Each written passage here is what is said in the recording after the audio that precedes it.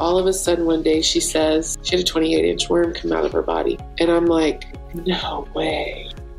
Sometimes you will not figure out why something is doing what it is. And I've learned to have peace with that. And that's something that I'm grateful for. You'll find the magic button. For me, it was a coach. Just like you have a doctor, I had a coach. Hey everyone! Imagine struggling with chronic pain and ME/CFS for decades and then getting COVID and having that turn into long COVID, with your life turning into the cycle of never-ending doctor's visits, relying on oxygen, and seeing no way out. That was Melody's life until listening to a health recovery summit gave her a spark of hope and helped her onto her path for recovery. If you're new here, I'm Raelan, and this channel is all about sharing recovery stories from ME/CFS and long COVID so that we, as a community, can come together, learn from each other's experiences, and keep finding our answers. Today, I'm excited to introduce you to Melody from Deltona, Florida.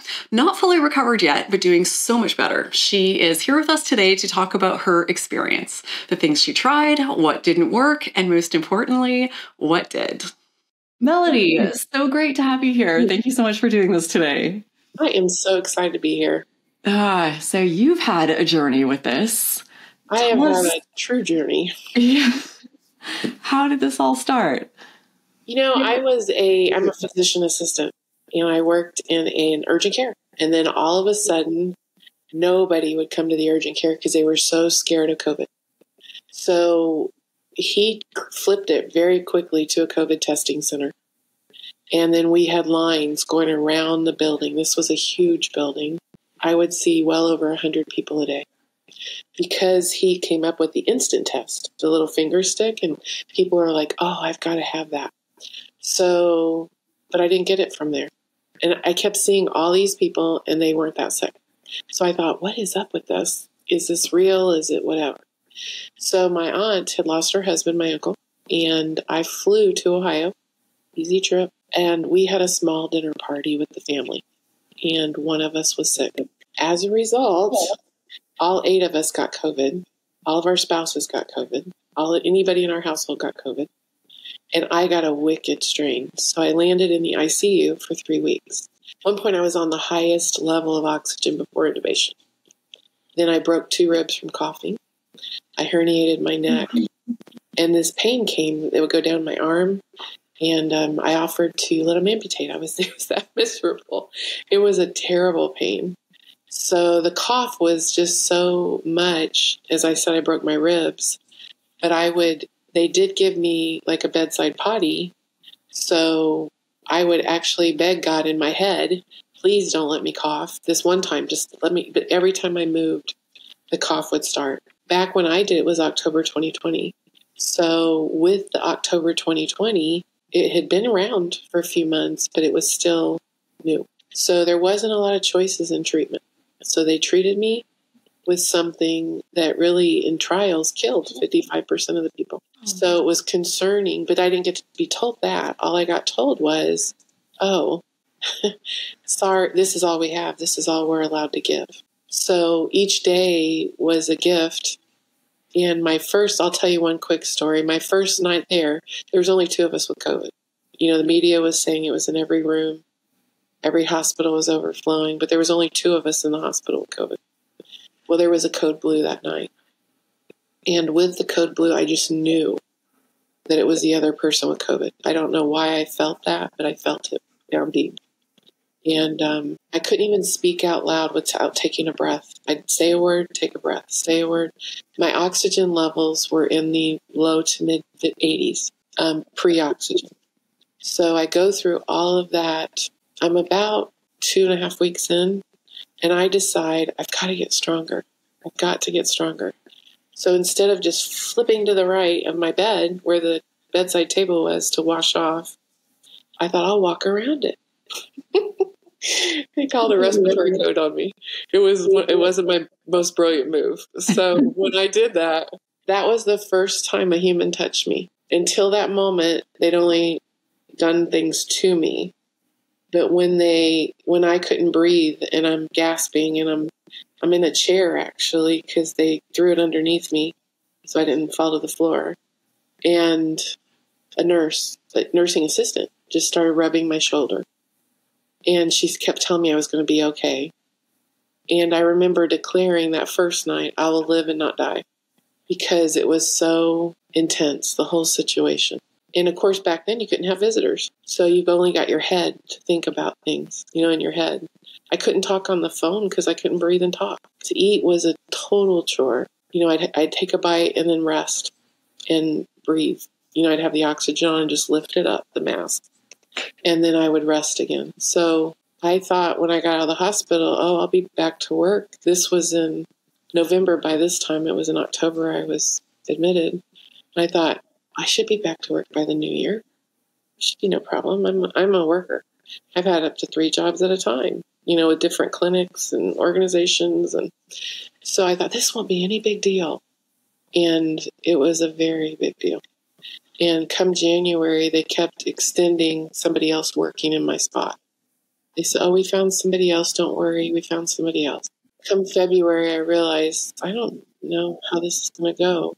I came home on oxygen. The reason they let me come home on oxygen is because I'm a physician assistant and I was somewhat medical. And they asked me, are you comfortable? Sure. I failed the walk test. They do a 3-minute walk test. I made it 20 seconds and my oxygen dropped to the low 80s without oxygen. So they knew my levels. So they knew that I needed oxygen no matter what, that it wasn't going to end at the hospital unless I stayed there for however long. Well, that would have been 3 years. Because I just got off the oxygen 3 months ago. I was doing everything everybody said. I was going along, and all of a sudden I see a summit. And it was actually Lori Rivers, and she did a summit with chronic illness and long ME, CFS, long COVID, ME, and CFS. Well, I also have 3 autoimmunes. And until that hospitalization, my neck had been fine, but every other spinal processes had been a mess.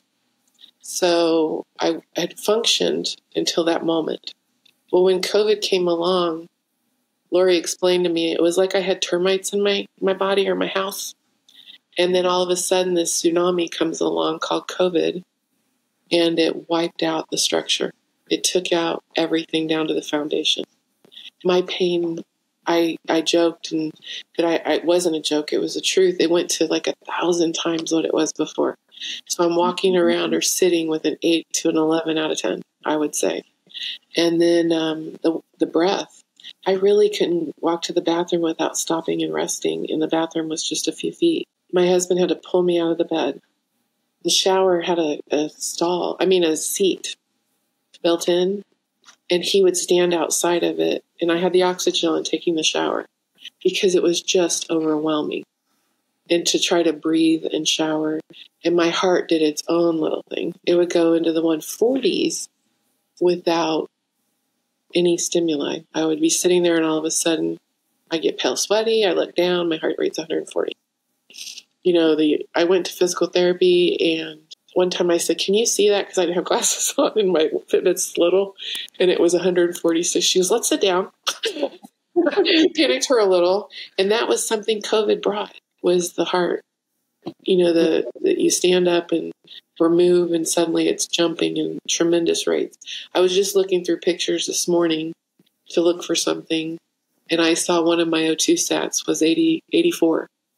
And my heart rate was like 107. My heart was trying to compensate for what my lungs weren't doing. But when you go to the pulmonologist, he would say, well, maybe it's your heart. You go to the cardiologist, well, I think it's your lungs. They go back and forth, and I just keep going. Then a rheumatologist jumped in, and then sleep studies, just everything, everybody trying to fix me. But what they were truly doing was trying to build the plane as we were flying it. Because nobody knew what to do. This was too new, too hard, too whatever.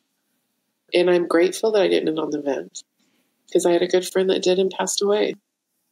ECMO was another big thing. They were bypassing people's lungs and heart with this machine.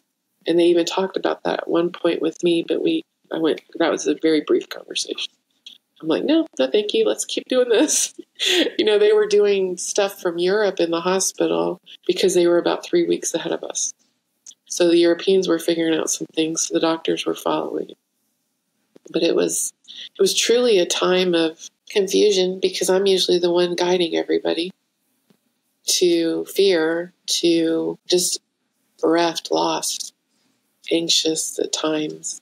It just was a mess, if you will, because I had never experienced something like this. You know, in 2018, I had started with, I was a politician. I'd gotten elected to a position, and it was very stressful. And all of a sudden, I had high blood pressure. Then I'm having all these joint pains, and I'm diagnosed with Sjogren's, chronic fatigue, and fibromyalgia. So, like I said, I kind of adapted my life. I only worked every other day. Then I slowed everything down. But then when COVID came along, I couldn't work. I couldn't function. I tried to go follow a doctor that wanted me to just do some online information, and it wasn't happening. I would break out in a sweat, heart rate would do its own thing, life would just be a mess. So that's where I landed. So then I come along the summit, and she's interviewing you along with several doctors and people with experience with COVID. So I had to buy the summit because I couldn't keep up. It overwhelmed me. Oh, brain fog. Don't forget that. I couldn't even do a simple math problem. I couldn't read for the first 2.5 to 3 years because I couldn't comprehend what I was reading. I came out with a tremor that was pretty strong and started paint by number. I just started doing what I would have told patients to try to see if I could get that function back of not shaking. And I did. But I was doing steps all along the way, but nothing was dramatic. It was still oxygen 18 to 20 hours a day. It was still, brain fog was overwhelming at times, and functioning was impossible. So I go along and I find out every hidden infection or every chronic disease has a hidden infection. Every chronic disease. There's something in there somewhere that's guiding this. And I'm used to Western medicine. We don't think of that stuff.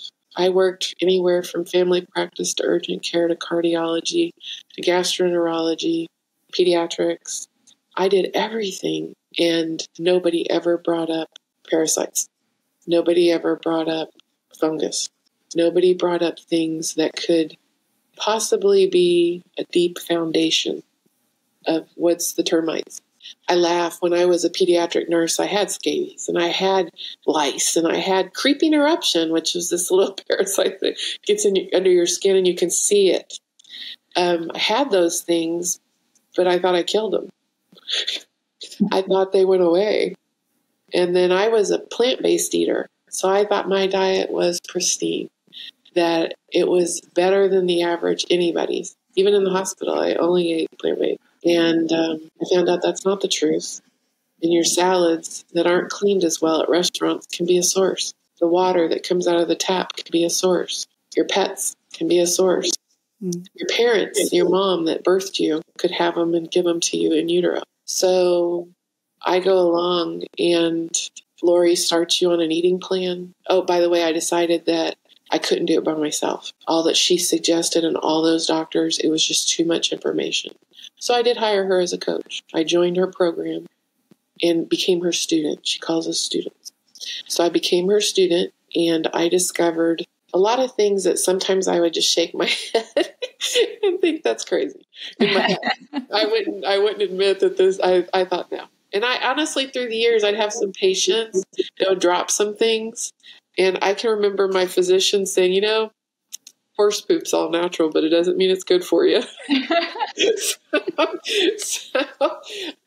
That was sometimes my philosophy, but I had worked with a functional medicine doctor in the end, and he taught me tremendous things. So I did have an open mind, but I won't say I had the knowledge. So when Lori started saying these things, what to do, I thought, okay. And she guided. Well, as soon as I started the eating plan, within a week, I could see worms in my stool. Wow. And I didn't know whether to laugh, cry, or throw up. Here I am in Western medicine. You don't have worms in the United States. That's for another country.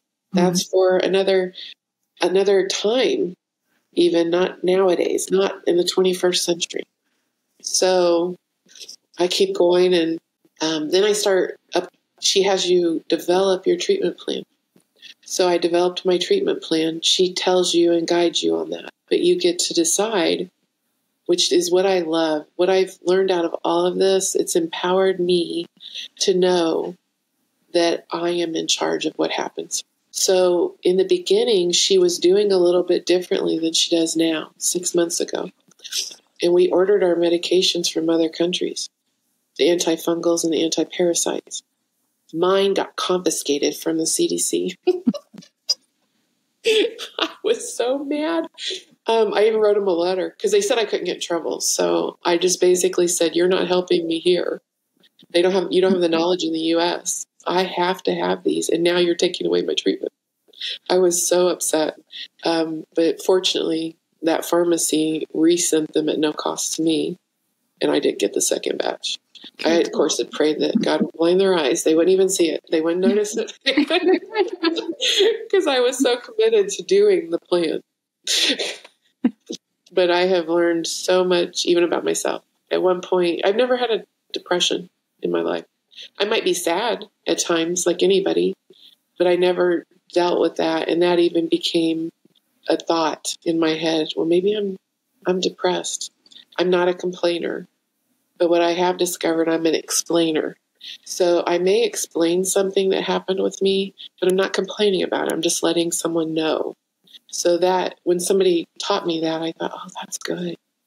That was a good friend. And I thought, that's good, because I don't want to be negative. I want to help people progress and get along. So that was my long story. Wow. What a journey. And this all started, we haven't even, dove into everything that happened before COVID. You've had your journey with ME/CFS and different conditions. And then to be hit with such a severe form of COVID, I can't even imagine. So incredible, though, that you did eventually, I know it was a long, hellish journey to get there, but found something that was working with you. I'm wondering, when you co-created this recovery program for yourself while working with Lori, what do you think were the biggest pieces of it that have helped get you where you are right now? She has something, the support. Every week I'm talking to her with a group, and we fill out our questionnaire, and we fill out where we're at, what we're taking, because we're all in different places. So that's a reminder I have to constantly, she needs just a little note. So what helped in the beginning was she made me take a quiz. And in this quiz, it told me what level I was at, a 1 through 5. 5 means you're healthy. You're able to do anything. 1 is you're pretty much bedridden. So I was a 2. I wasn't a 1 because I could get out of the bed and I could walk and I could do things. But the shocker was I was that low to me. And when another shocker was when I went to physical therapy and I couldn't get out of a chair without using my hands. He had me put my arms across my chest and get up, and I couldn't. I was just stunned that I was so weak. Well, anyway, she also has, so you had to figure out where you're at. Then she has energy envelopes, and you fill out and discover what takes a little more energy. So for me, even human interaction was energy sucking in the beginning. It just wore me out to engage with others more than a short time. And so I learned to limit that and not beat myself up, because you want to please others and you want to be social. And I was so social before. And then all of a sudden I'm not. So then she calls them Beditations, and it's called radical rest. And for 30 minutes in the morning and 30 minutes in the afternoon, you can either go sleep, you can listen to music, but you can't play on your phone, she said. And so I actually do some combination at that time. I take methylene blue as part of that summit. And 30 minutes after you take it, you should use the red light over your liver. And so I do that. That's my 30-minute first one. So that makes it easy. That makes it comfortable. And then it doesn't feel like I'm wasting time. I got to admit, the second one, I don't always get in now that I'm feeling better. That's another thing. You got to be careful because you don't want to crash. When you crash, it doesn't just take you backwards. Sometimes it even takes your baseline down.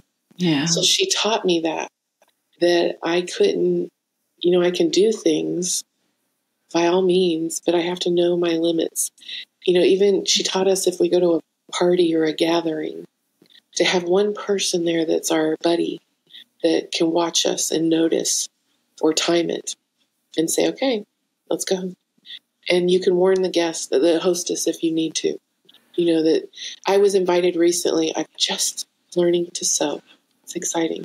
Doesn't sound like it, but I've never seen myself as artsy fartsy. I've always seen myself as clinical, managed, go. So I'm taking this beginning sewing class in a church, and they're having a quilt show. Well, she mentions that they're going to be there at 9 a.m. and not leave till 3 in the afternoon. There's no way I can still do that. So I drove myself, stayed my hour and a half, enjoyed myself thoroughly, and left without guilt. I didn't push that on to anybody. And that's something that's made me stronger. Another thing is advocating for myself with physicians. The rheumatologist that I mentioned, he's brilliant. He knew that I couldn't take most of the current medications for the pain, for rheumatology, because of my heart. So he went down the list. He picked an old one. But guess what? It could make me blind. I had to go to the eye doctor every 6 months. I had to be careful. And so I took it and saw him every 6 months, saw the eye doctor every 6 months. Here I am 2 years later. The pain's still just as much in my mind. It's probably a little bit better. And 2.5 years. So I say to him, I get to his office. First of all, I'm on oxygen. He has me wait. It was almost 2 hours. He was late. I didn't do that to patients. So I already felt terrible. I was tired. I was worn out. I've sat there for 2 hours, my O2, everything. So I finally get in the room. He socializes for a couple minutes, offers me nothing. I'm telling him I'm in pain, pale, I'm sweaty. He closed up the computer, told me he'd see me in 6 months. I left crying. He didn't see that part. I waited till I got out of the room. So after I thought that was the day, I thought I have to take control of this. I don't have a choice anymore. Nobody's helping me. So I go start researching. So the first thing I did hire a dietitian because I'd never heard of AIP, autoimmune protocol diet. And a doctor had told me I've never healed anybody that was plant-based with autoimmune, ever. Because if you can find somebody, let them provide that proof. He goes and go with them. He was just so authentic. And I thought, okay, that's funny. So just telling you it all, first meat I ate, I gagged, I heaved, because I'd been years of eating just plants. It wasn't what I want. So then my mom says, oh, get some ground meat in a soup. That way you won't notice it. She was right. That worked. So from then on, I gradually, slowly worked to eating meat. I just thought, like I said, I thought my diet was pristine, that I was on the ultimate diet.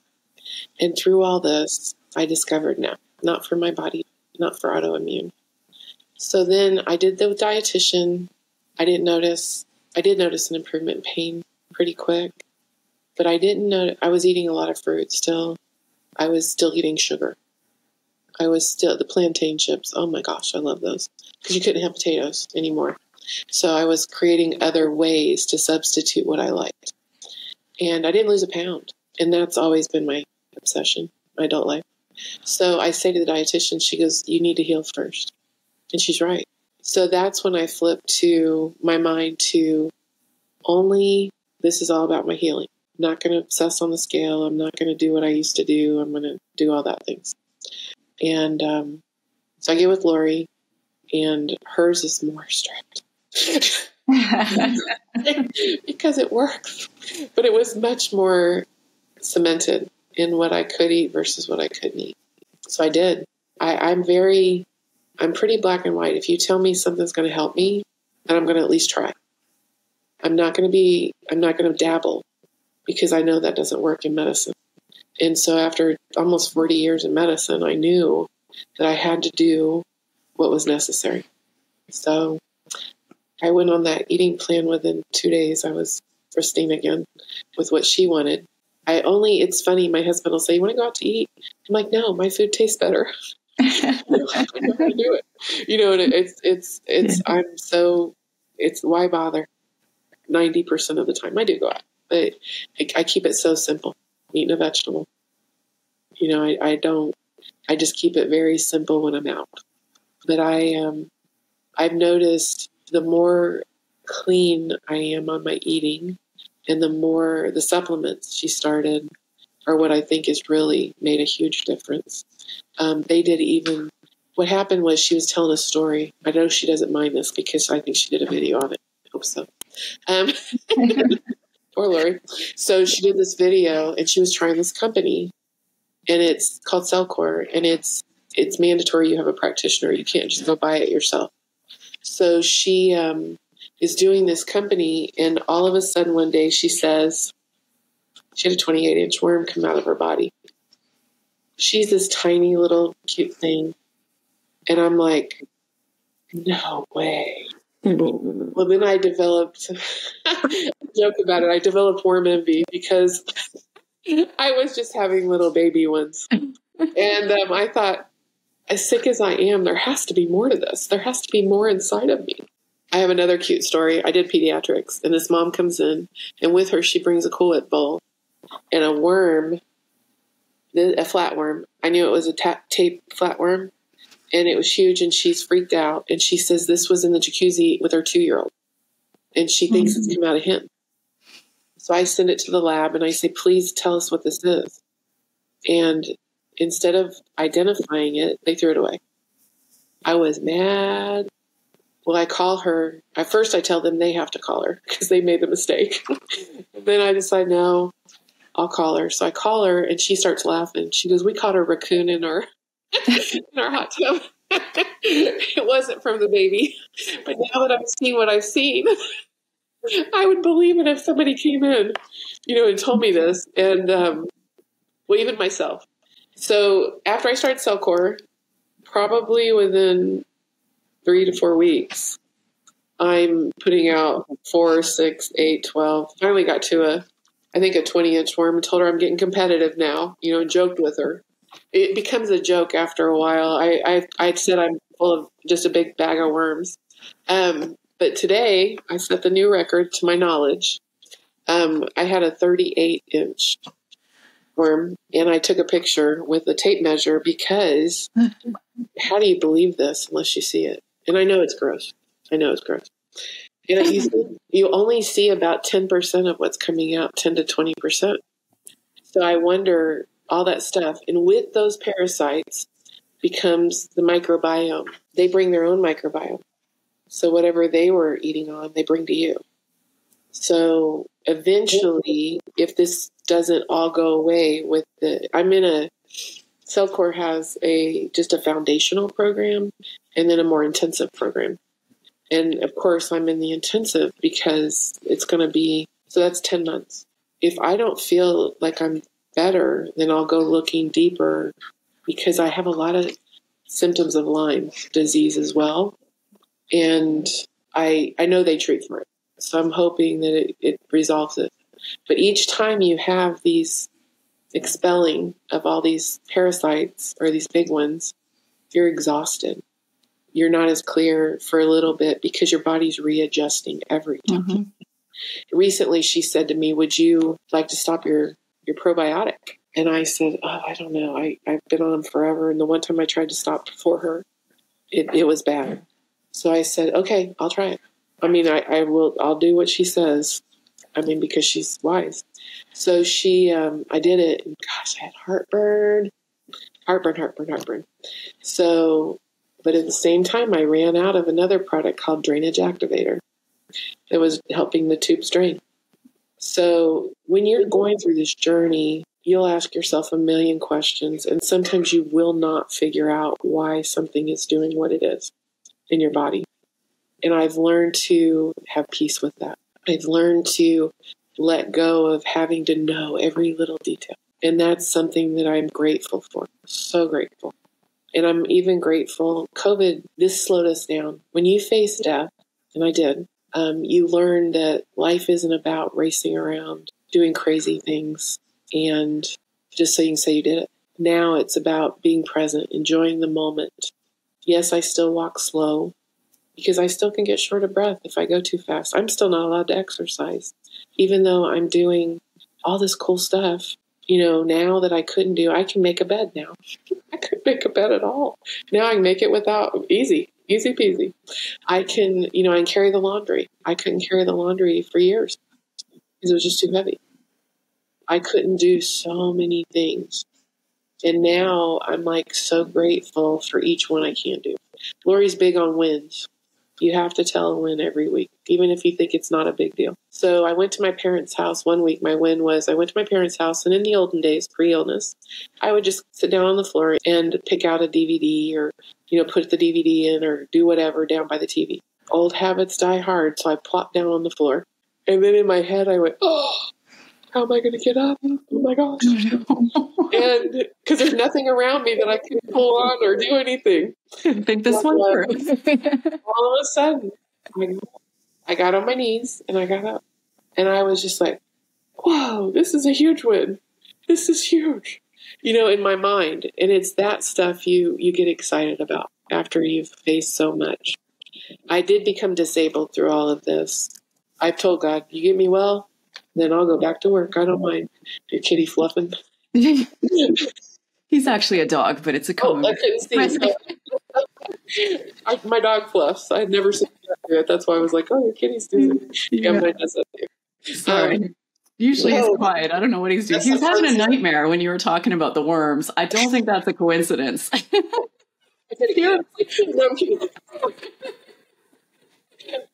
That fun. I could tell you so many crazy things, but I do want everybody to know there really is help out there now. Yeah. There wasn't help 3 years ago. It was all of us trying to figure it out. And if it's not, listening to you, so many encouraging stories. There is a coach there for you somewhere. Yeah. And I've actually am training now to coach with Lori. And because I'm so impressed with what happened for me. Yeah. If I'd have sat there for a year, maybe I wouldn't be as excited. But some people don't heal as fast. But don't give up. Just don't give up. Yeah, there's so much out there. And that's one of the things I really try and do with this channel is just not filter any of it. Just whatever worked for you, let's put it out there and put out as many different things as possible. And I know you can be going through and watching videos and trying these things and feeling like you're getting nowhere. But so many people tell me there's that one where it just resonates and it just clicks. So it's like this feeling like you're just one video away. You could be just one video away from what you need, even though you've already watched 100. What a shame it would be to give up right before that next one that might be what, has a key piece of what you need. So yeah, there's so much information, so many answers. Never a better time to get sick. Well, they're now tying COVID. Yeah. We're dealing with the inflammation medically. We're not dealing with the inflammation. We throw a pill at it. Yeah. And we don't fix the root. And COVID brought that out. So now there's these tremendous studies. There's these tremendous things that are being figured out all of a sudden with the inflammation. And then they're realizing, oh, this kind of goes along with autoimmune disease. Oh, this kind of goes along with COVID, long COVID. They're tying it together finally. I did the augmented NAC. I had done anacystoline before, but not augmented anacystoline. And I got to hear those men speak. I think there was 2 of them. But I got to hear them speak, and I was just so impressed that your spike proteins are leaving within 3 days. So for me, I got it before I even talked to Lori. I bought the Parafy kit before I talked to Lori. I was so, and then I realized if you're not careful when you're chronically ill, what we were just talking about, you go from one to the next thing and you don't know what to do and what's working, what's not working. Like throwing spaghetti against the wall and hoping against hope that you'll find the magic button, the magic cure. So for me, it was a coach. I would, just like you have a doctor, I had a coach. I had somebody that could guide me and give me direction and help me understand. Well, I really appreciate you taking the time to explain all this. I'm sure there's many things in here for people watching, whether it's nuggets of information or insight they hadn't thought of, or just things that just resonate and normalize their own experience. I think it sometimes can feel like we're going through this all alone, even though there are millions of us that have maybe not the same experience, but they get it. So, Completely. Yeah. Hopefully I encourage somebody to not give up. Yeah. So thank you so much for doing this today, Melody. I really appreciate it. And making it available to others. Thank you. Yeah, absolutely. And if people watching, if you're curious about learning more about parasites, I actually had my own bout with parasites and I did a video about it and I interviewed an expert on it who kind of breaks down some of this stuff. So I'll link it here at the end of this video and in the video description. It's a wildly popular video. People love talking about parasites, but it's a really good thing to look into because if this is something that's happening in your body, you need to deal with it. All the meditation in the world probably isn't going to get rid of them. Well, looking forward to the comments of those of you watching as always. I bet there's going to be some good ones from this one. Yeah, I thank you for watching. I hope whatever you who are watching this are facing right now, just you're doing okay, that you keep at it. I know it can be an absolute nightmare, but the best thing you can do is just not give up and keep searching until you find your answers. I totally believe you've got this. Thank you for watching this. I hope you got something out of this video, and I hope to see you in this next, heads up, kind of gross parasites video.